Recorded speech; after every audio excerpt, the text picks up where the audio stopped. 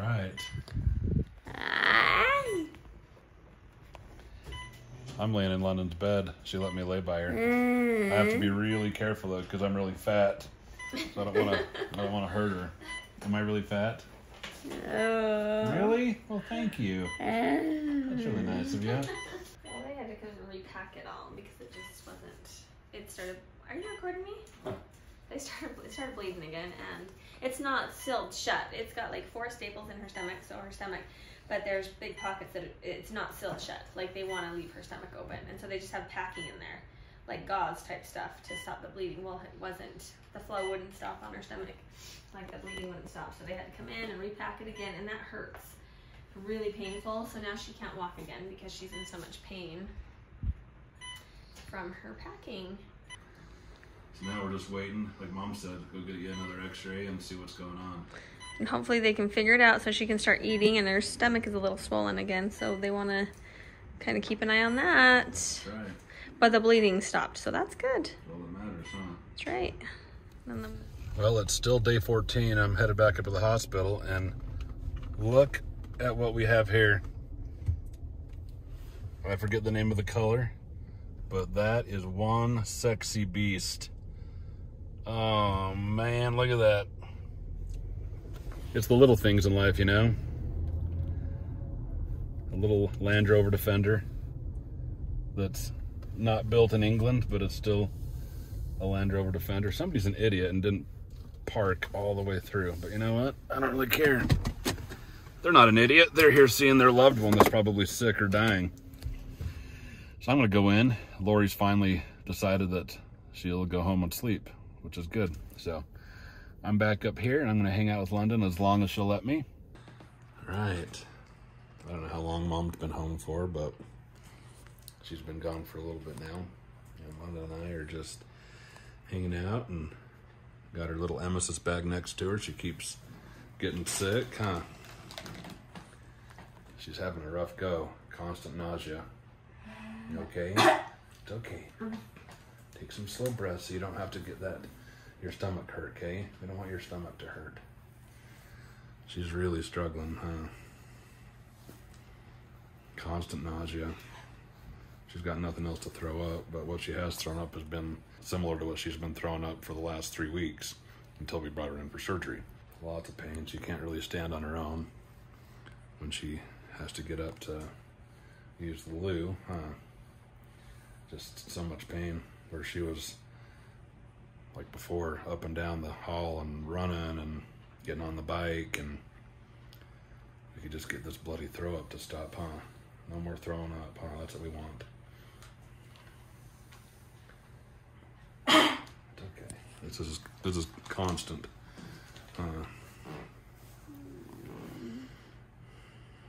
Sorry. We'll go down. No, you don't have to be sorry. You didn't do anything wrong. It is 3:15, and Dr. Jordan just came in and talked to London and I, and her plumbing isn't quite working the way that we want it to. He's gonna have the NG tube put back in, which is kind of crappy, huh? Mm-hmm. But if the NG tube goes back in, that will let the intestines that are swollen and bloated and kind of struggling a little bit, that'll allow them some breathing room, and it'll keep all the crap that's kind of blocked from coming back up, so she won't have to throw up anymore, and that'll let her belly not have to work so hard every time she throws up and gets so stressed out. Huh? You're angry? Are you mad at me? Excited for the NG tube? No, but is it going to be better than throwing up? All right, quick update. It is about 7:15, and it has been quite a day. I got up here about 11:30 today and sent Lori home to sleep, and thankfully she fell right asleep with both dogs laid on top of her, I guess. When she woke up, I don't know, she probably slept for at least a good few hours, and then ran some errands for herself to get some things that she needed. And then started making her way back up. At that same time, as you saw, I took her, London, to get it's the live x-ray, which is pretty flippin' awesome. While they put fluid into the drains in the peritoneal cavity, and just a little bit of the contrast fluid. And yeah, they all looked good, which is awesome. So they, one at a time, pulled all the drains out, which I got to watch on the x-ray screen, live x-ray. I even took some video. I don't think I was supposed to, but I did. Then big deep breath, okay? Oh my heavens, look at that. That was amazing. Okay, and now squeeze tight. And then after that, they had to put the NG tube back in because she keeps throwing up, bless her heart. And that was not what I was planning on. It was the whole time. As soon as they got that thing in, I mean, throw up. It was just going everywhere. I mean, some of it got in my eye and my beard. And at that point, I started laughing a little bit because what do you do when throw up's all over the place?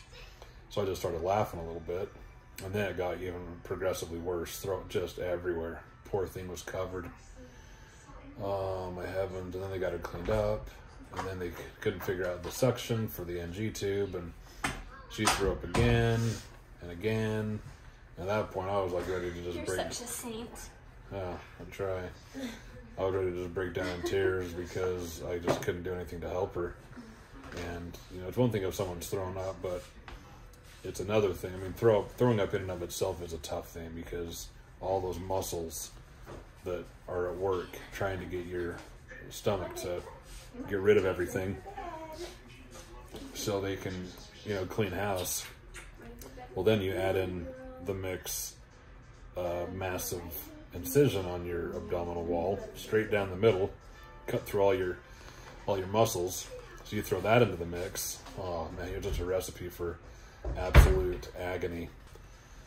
They finally got her all cleaned up. The nurses were absolute saints and angels from God.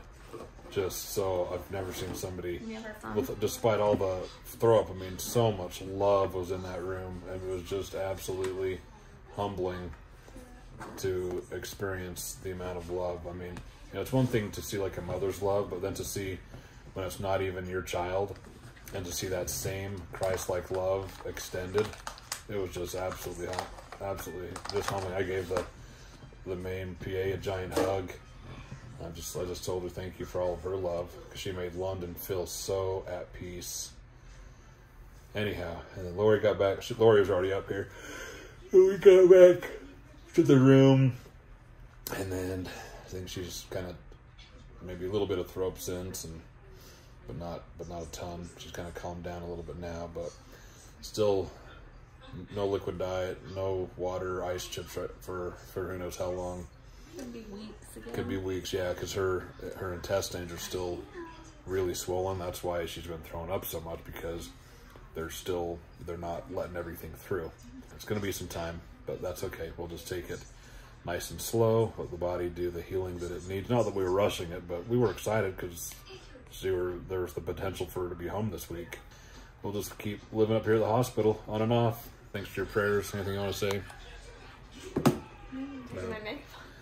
No, I do appreciate everyone's love and prayers too. This has been quite the challenge. Come on, you can take the makeup off. Mm-hmm. Thank you all. I love you all. London, do you want to say anything? No, she's so It's been miserable. a long day.